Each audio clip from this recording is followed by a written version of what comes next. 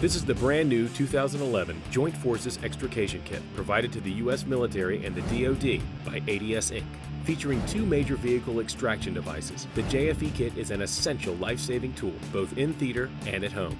The first major device is the PowerHawk Rescue Tool. Fully electric and providing 72,000 inch-pounds of torque, the PowerHawk is highly effective for quickly gaining access into armored vehicles from a variety of angles with the flick of a thumb switch.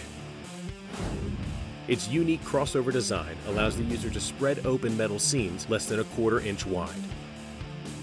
Also included is the Husqvarna K760 Rescue Saw.